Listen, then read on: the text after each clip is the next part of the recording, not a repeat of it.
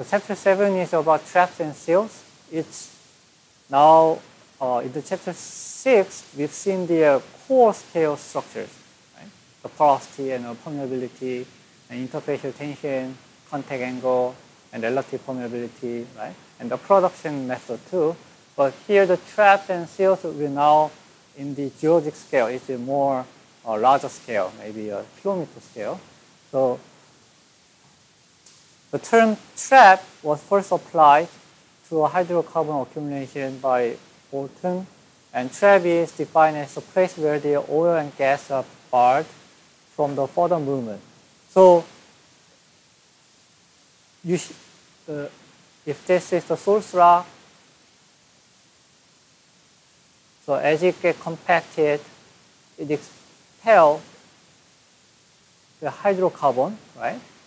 The shale. Then this hydrocarbon will flow through the carrier bed, and it's called the primary migration. Then this will migrate to some structure, and it gets accumulated, right? So then this is this accumulation is in the trap. Right? So this is the trap structure. And to prevent the further migration to the upper layer, you need to have a seal or the cap rock. Right? So to have the hydrocarbon accumulation, you need to have a source rock and the carrier bed and the trap and also the cap rock or seal. So here, I think we've talked about the source rock and the carrier bed in chapter 5, right? And we will deal with the cap rock and the trap in this chapter, chapter 6. Chapter 7, sorry.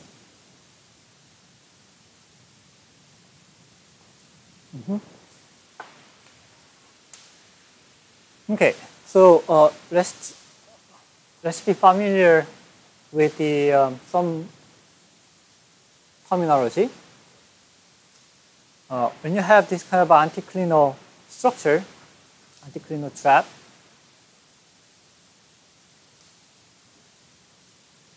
here is the crest.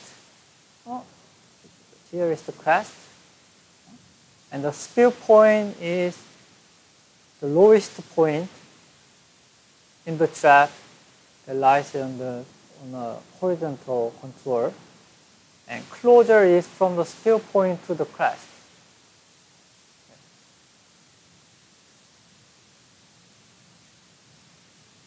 The vertical distance from crest to the spill plane. And bottom water is the zone immediately beneath the petroleum, and the edge zone is outside of the oil presence in the lateral direction. So here you have a bottom water, edge water, and your water zone. In the vertically you have a gas cap, oil zone, and water zone. So here the contact between gas and oil is GOC, gas and oil contact. And here, what? Oil and water contact, or WC. And beneath this oil and water contact, you don't have any oil. Huh? It's over here.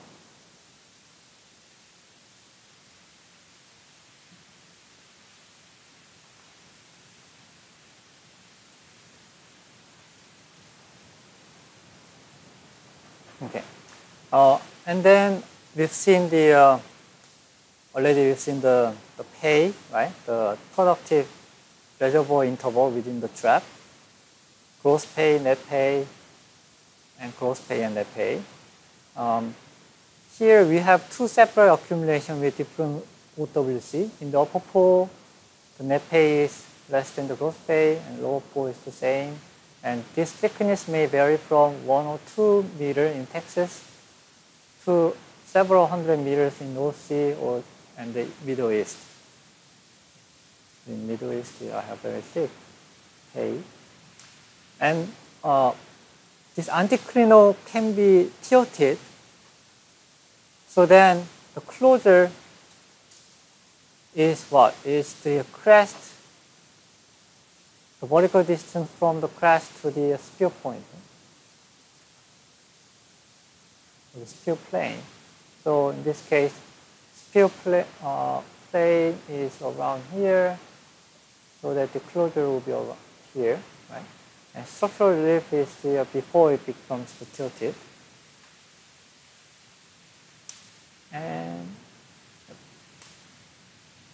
And oil and water contact and gas and oil contact and gas and water contact, I think we all know that.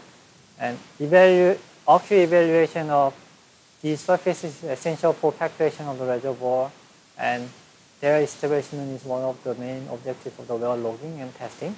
So this oil and water contact, the location of these contacts can be done by drilling, right? And the well logging. Only. It can be done by well logging. Because even though you find the trap, it doesn't mean that it can have hydrocarbon. It may have hydrocarbon or may not. So you have to drill the well, right, to confirm the presence of the hydrocarbon. And the boundary between oil and gas and oil and water, and among these phases may be sharp or transitional. And abrupt fluid contact indicates a permeable reservoir, and gradual contact or transitional contact indicate the low permeability with a high capillary pressure.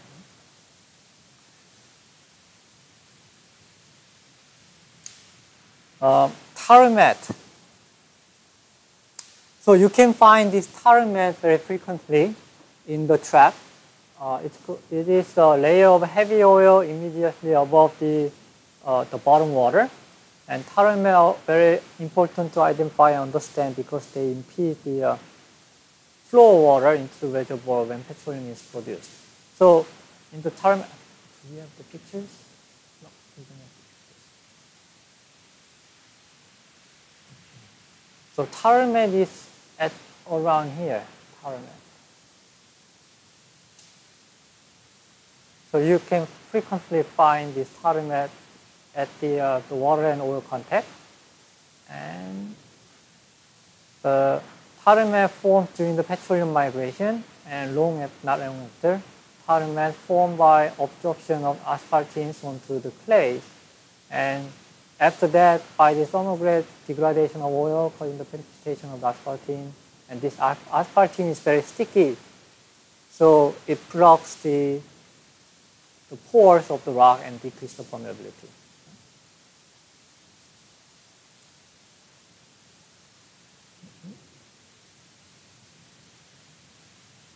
And the tilted fluid contact. Fluid contact in a trap are generally planar, but are not always horizontal. And identification of tilted fluid contact is essential for the correct evaluation of the reserve. And there are several causes for the tilted contact.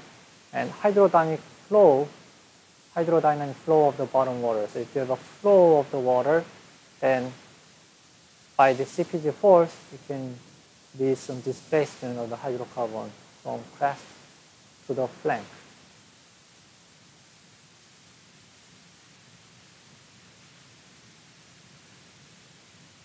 And the existence of the cementation, seal, and tar mat followed by tilting, then tar mat may decrease the permeability to such an extent. If the trap is tilted, the oil and water contact may be unable to adjust to the new horizon. So initially you have water and oil contact flat and horizontal like this, and you have a very low permeability region here, low K,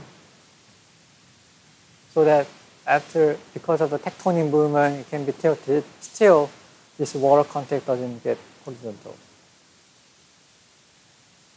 because of this low permeability trap.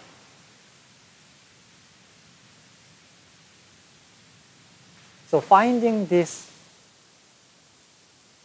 presence of the low permeability trap at the bottom of the oil and water contact is very important because if you imagine the pressure support by the water drive, if this is high permeability, then water will fill up the oil so that it can refill the pressure very easily, right? And it will increase the production efficiency. But with this low permeability, it will block the water impede, water invasion, so that the pressure will just drop gradually. Lithological cause also can cause the tilted basement and like the shale and basement, which is very impermeable. So in this case, after the tilted, the oil and water contact doesn't get horizontal. And for a trap to have integrity, it must be overlain by an effective seal or the cap rock.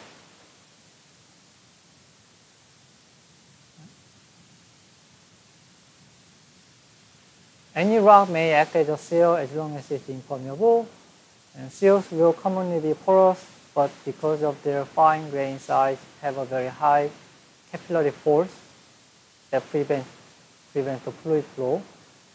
And seals may in fact be petroleum saturated, but they must not permit the vertical migration of petroleum from the trap. And shale is common seal, or the commonly is the cap rock. Also, the salt dome evaporate the effective seal.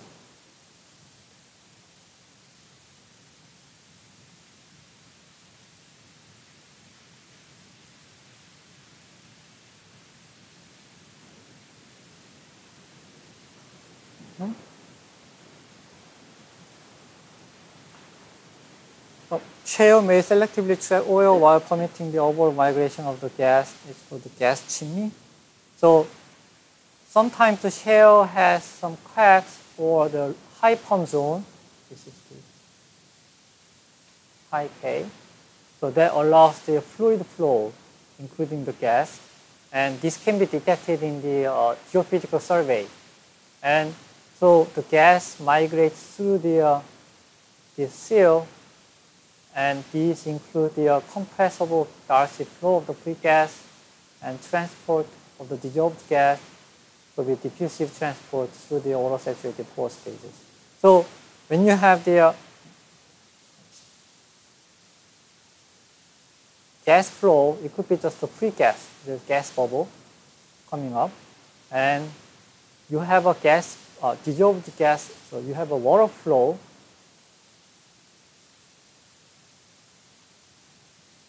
containing dissolved gas.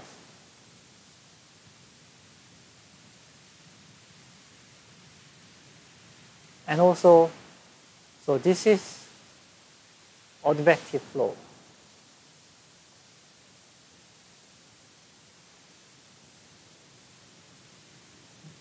And you can have just a pure diffusion.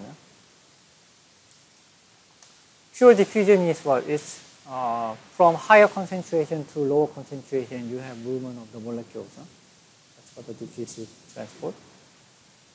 Gas chimney is very interesting structure in terms of the geology.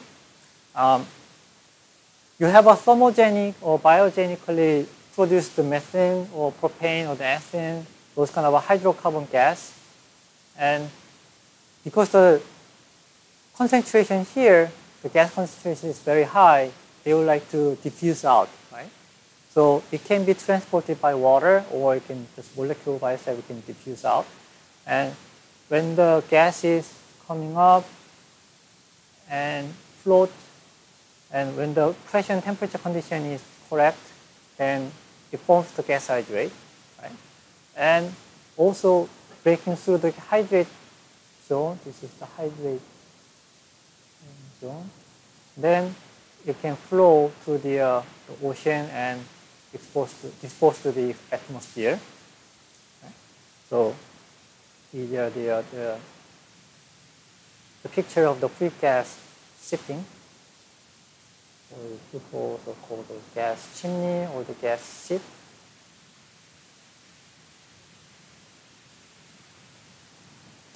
And you can find this gas chimney using seismic survey because gas has very low permeability, low velocity, right?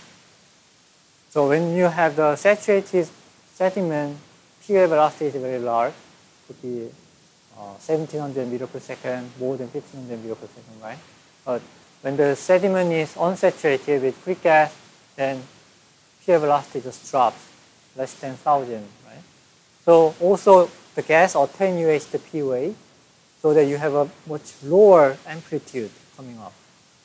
So here, when you have a gas chimney, so amplitude surrounding area is large, but the area that you have a free gas, you have a very low amplitude, so it looks like a white region.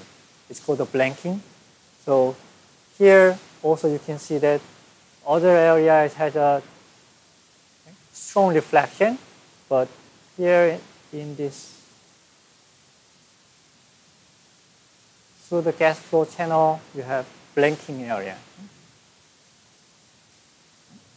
Gas chimney. Also same, you can see the blank zone here. And also, because of the velocity difference, you have a pull up, arrival time pull up. So it looks like this.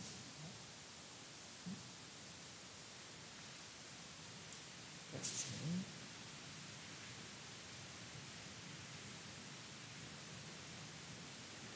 And the traps can classify into 4 kinds of traps. First is the structural traps. The trap whose geometry is formed by tectonic process, and one whose upper boundary has been made concave by some local deformation such as folding and faulting.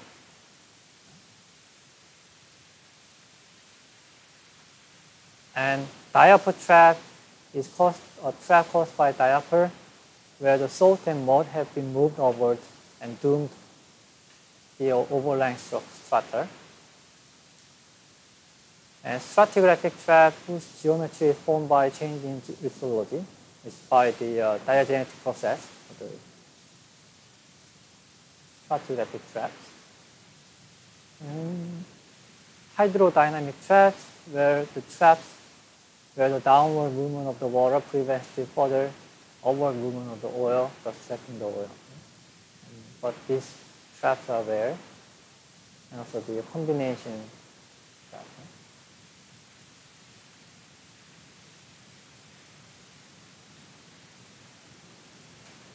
So from the next class, we'll briefly review the structural trap and the diaper trap and stratigraphic trap and the hydrodynamic trap. Then I think that will be all for the chapter 7.